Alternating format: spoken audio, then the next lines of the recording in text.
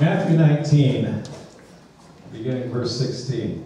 Now behold, one came and said to him, Good teacher, what good thing shall I do that I may have eternal life? So he said to him, Why do you call me good? No one is good but one, that is God. But if you want to enter into life, keep the commandments. He said to him, Which ones? Jesus said, You shall not murder, you shall not commit adultery, you shall not steal, you shall not bear false witness, honor your father and your mother, and you shall love your neighbor as yourself.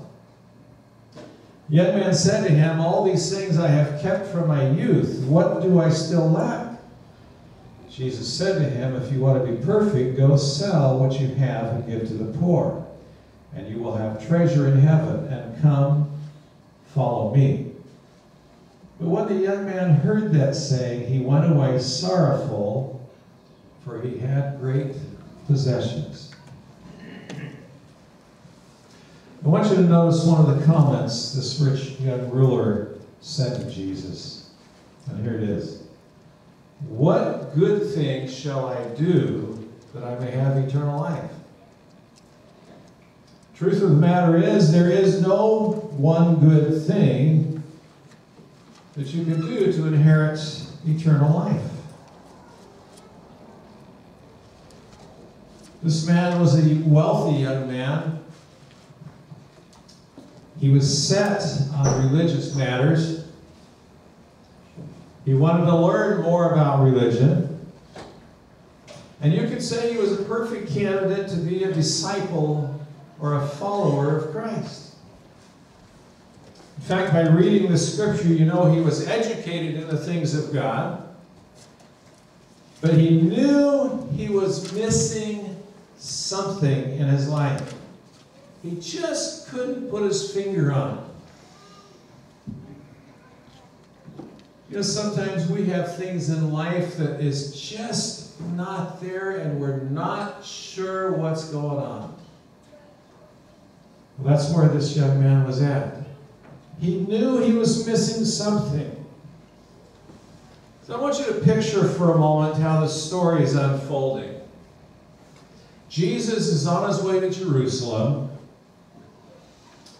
He knows what awaits him there. This is about the time of the crucifixion. And there's a young man seen running towards Jesus, and he kneels down in front of him. And I think as Jesus looks at him, he saw in this young man a lot of promise, a lot of potential in him. And I must say that I like that about Jesus. He sees in us things that no one else sees. We see people's faults. He sees their promise. We see people's rough exterior. He sees their potential.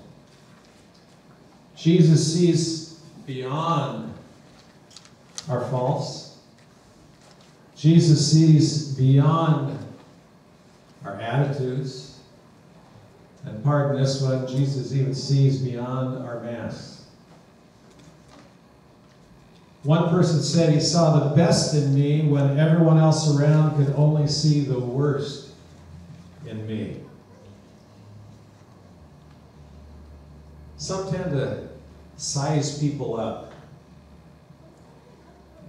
Some of us, we tend to look at somebody and say, is that really the best person that we should witness to? And if you're thinking that you're not one of those people, that's good, but I have seen that. We want to make sure that that individual is going to be a good fit in the church.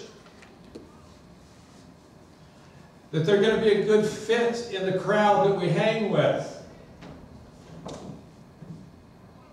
I pray that we allow the Holy Spirit to show us people's potential rather than their faults. We've got to remember that Jesus taught, man looks at the outward, Yet God looks at the heart. This story is found in the books of Matthew, Mark, and Luke.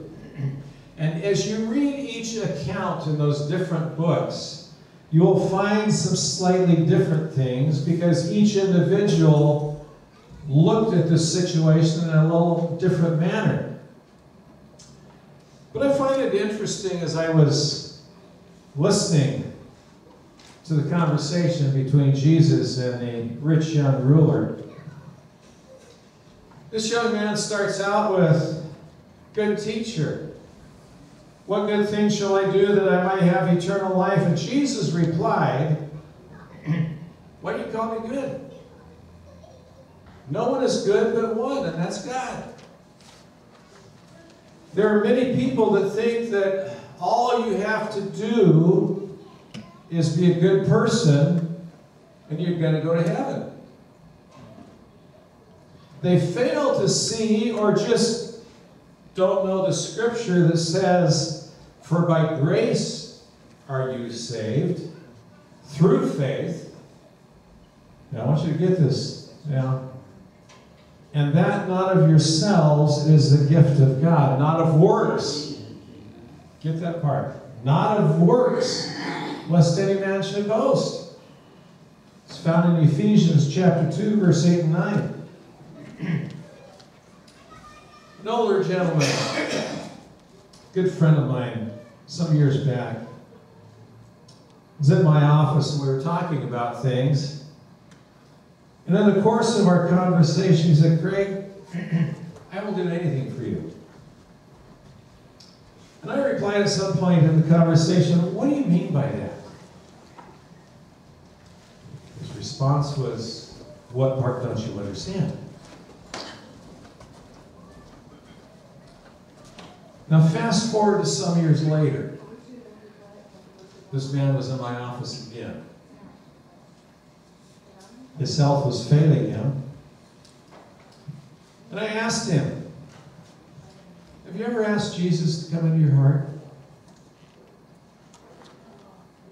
He says, "I thought all you had to do was to do good things."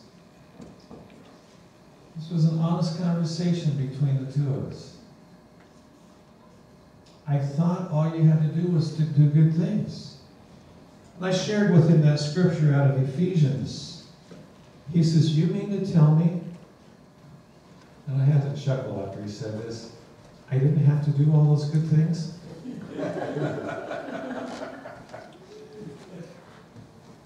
And he left that day. He didn't make a commitment to the Lord at that time. But just a couple weeks later, I got a call that he had passed away. And his daughter had led him to the Lord before he did. But so many people think that's all you need to do is good things. All you need to do is to be good. Now, back to the conversation. But if you want to enter into life, keep the commandments. The rich young man said, "Which ones?" And as I was listening to that conversation going back and forth, I wanted to jump in there and answer that for Jesus and say, what part of that question didn't you understand? But Jesus wouldn't do it that way, so he laid it out for this young man, and here it is. We read it just moments ago. "You shall not murder. You shall not commit adultery. You shall not steal. You're not to bear false witness. You're to honor your father and your mother. You shall love your neighbor as yourself." And I think most of us could say, as this man did, "I have kept these things from my youth." I know some of us are going to say, "Well, we slipped on this one or we slipped on that one." But do I dare go there with, "You shall love your neighbor as yourself? Can we all handle that one? You know, to me, I think that could be one of the toughest ones. Anyone agree with me on that?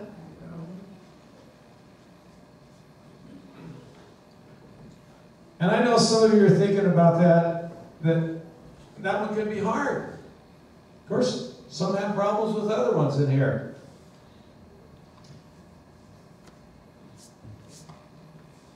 It can be hard, especially when, no, I'm not going to go there. I'm going to leave that blank. I'm going to let you fill in those blanks there. But you know what I mean. And the young man said, all of these things I have kept from my youth. What do I still lack?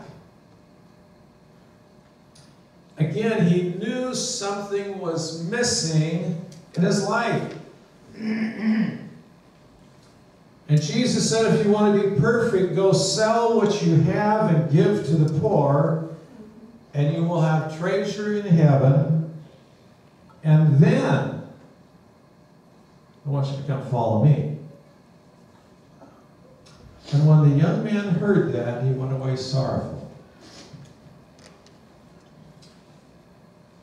Here's how Jesus responded to his disciples. You see, his disciples couldn't figure Jesus out when he responded this way. In fact, they kind of put it to him saying, you know, Lord, how is anyone ever going to get saved? In our common words. Here's how Jesus responded to him. Verse 23 and 24, assuredly I say to you that it is hard for a rich man to enter the kingdom of heaven. And again I say to you, it is easier for a camel to go through the eye of a needle than for a rich man to enter the kingdom of God. So, why would Jesus say something like this? I want to ask you this question. How much wealth qualifies you to be wealthy?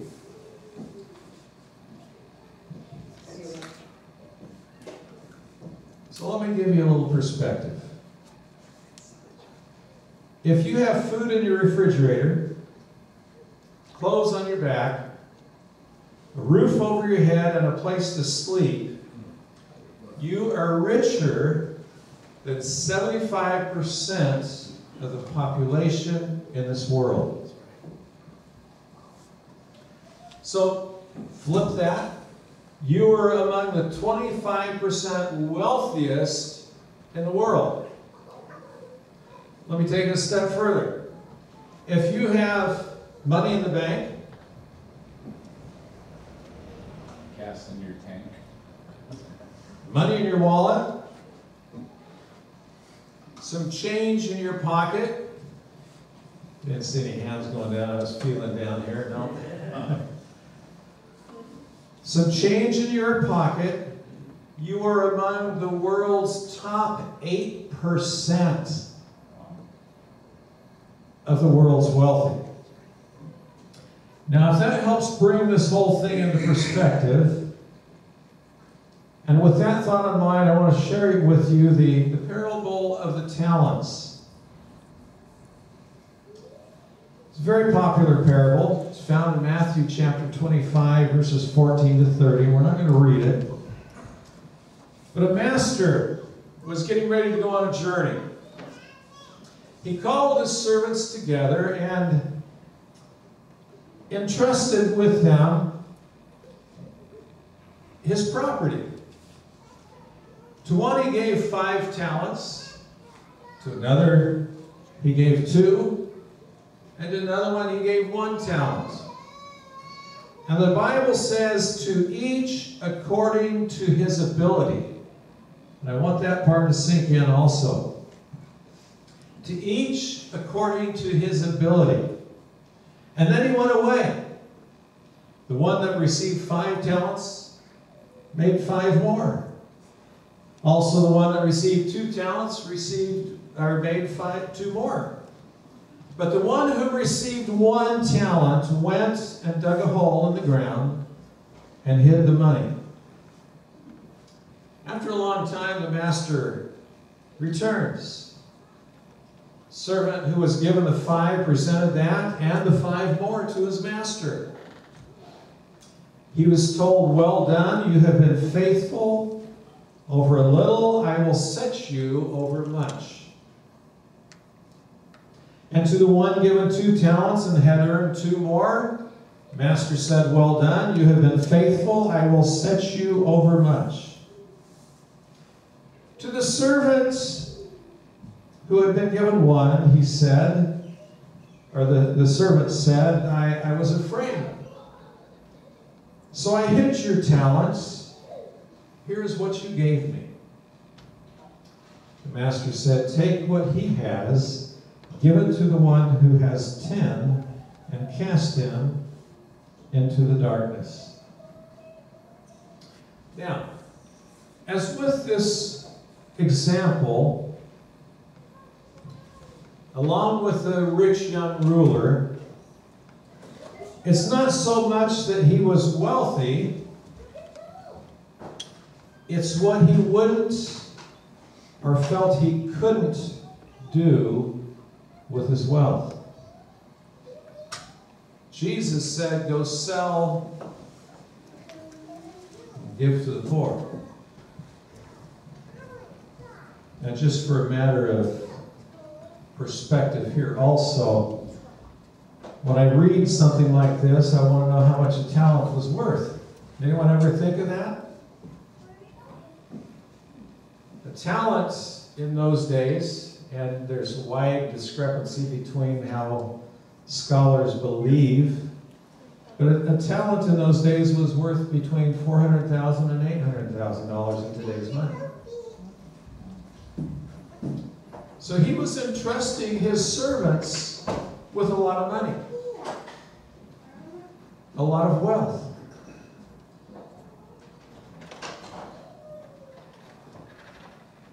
This rich young ruler, he didn't want to part with any of his.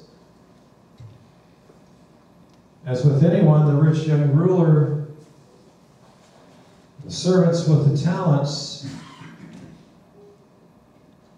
you and I, to whom much is given, much is required. It's obvious that money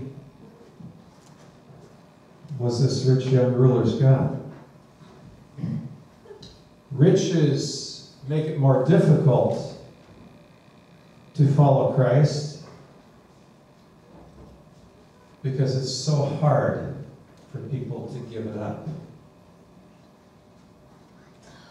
But we must choose to put God first in our lives. Our story mentioned it is easier for a camel to go through the eye of a needle than for a rich man to enter the kingdom of God. You hear that, you're going, that's impossible. There's no way. And it sounds like it's impossible then to enter into God's kingdom. Especially, as I explained with the illustrations, that from a world view, all of us in this room are wealthy. All of us, I'm sure, don't feel like we're wealthy, but we are wealthy in comparison to the rest of the world. Jesus resolves that issue in Matthew 19, verse 26, by telling us this. With man, this is impossible. But with God, all things are possible. All things are possible. And I want you to stop and think just for a moment this morning.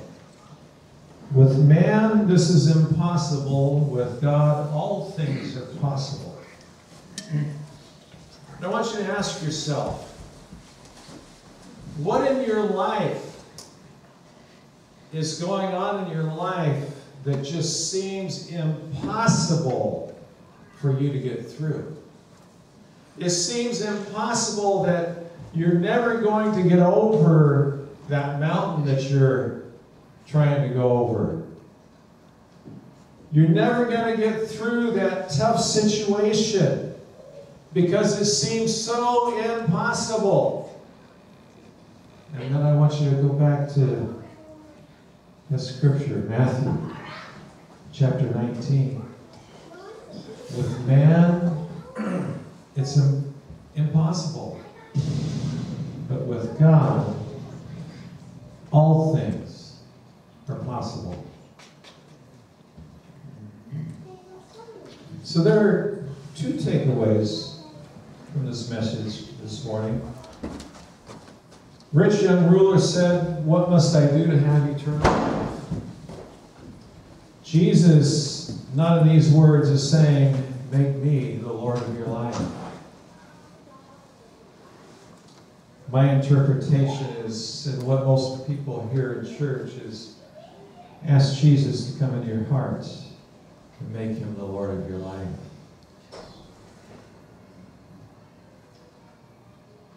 I'd like you to consider that this morning, if you've never done that. Just as the man that had sat in my office, thinking that all he had to do was good things, what we need to do is ask Jesus to come into our hearts and make him the Lord of your life. And the second takeaway is this: are you willing to give your talents to God? Not by doing good works, but whatever God wants you to do. You see, if you do something with your talents, God is going to give back to you. But as the one with one talent that did absolutely nothing with it, it ain't going to happen. It's not going to happen. So I want you to consider those two things. I'd like you to bow your heads with me this morning. And I want to ask you this morning, if you're one of those that, from the first takeaway that I shared, maybe you have never asked Jesus to come into your heart. If you want to do that this morning, I'd like you to lift up your hand. We see that hand. Yeah, we see that. We see that. And then the others. Especially where it says, if you have something that seems impossible in your life, and you need God's help, I want to see those hands also.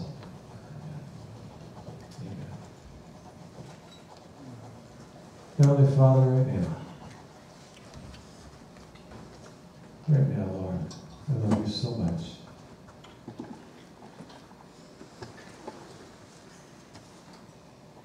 God, you're an awesome God.